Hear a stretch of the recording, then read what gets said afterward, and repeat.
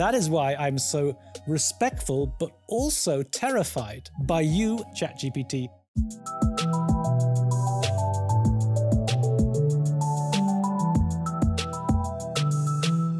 In part one, we discussed space travel. Let's talk about how both humans and AI are addressing the realities of life in space.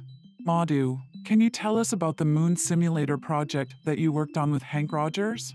Henk Rogers has a facility in Hawaii, and in the past 2 years, he has been using it to simulate moon missions. And the reason for it is you gain more confidence before a mission.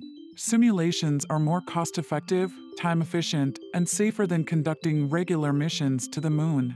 Yes, we are out there miles and miles away from the Earth without any fallback mechanism of any kind.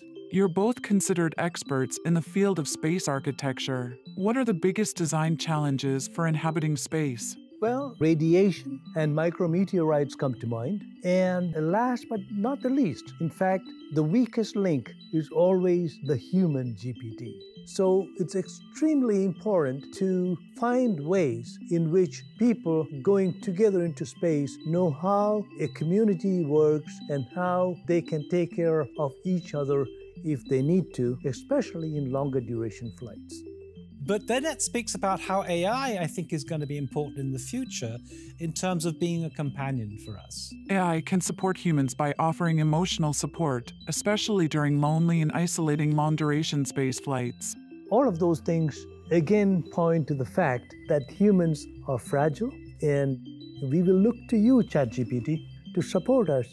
Space travel also negatively impacts the human body. Loss of muscle mass and bone density is a challenge for astronauts who lack exercise and nutrition in space. What are your thoughts on growing food in space? We need fresh food, and the brave souls we put into orbit require them even more because of the kind of stresses they will be under. And so, in the past few years, we have been growing food on space station, and we intend to extend this further to extraterrestrial surfaces. There's a lot of speculation on how this might be done. For example, humans could genetically engineer plants and animals that are better suited for space. And there's also interest in using 3D printers to print customized meals on demand. That is a very interesting application. Maybe we need to kind of reconceptualize what we mean by architecture and using that architectural imagination to imagine an environment in which we operate, which could go anywhere from being a spacesuit to an entire cosmic horizon.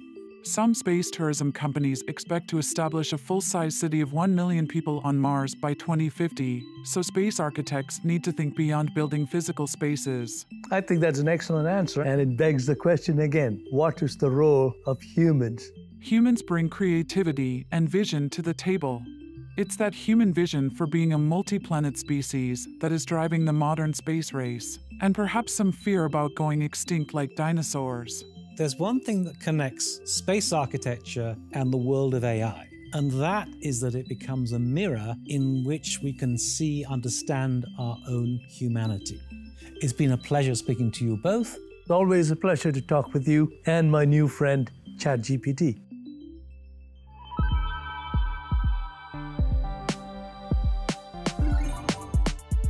Listen, guys, this is the future. Hyundai Motor, connecting art and technology.